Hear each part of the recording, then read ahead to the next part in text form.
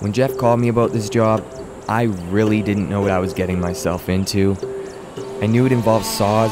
I knew we'd be falling trees and going up and down dangerous slopes. I knew I needed to pack my bag pretty light for this film. So I packed my bag up and I made the trip down. What I didn't know is how determined and dedicated these guys were to put themselves in such dangerous situations to feed their loved ones, provide for their country, community, and trades. It's absolutely amazing to see what they're doing with their bare hands every day. Much respect to you, fallers, and enjoy the film.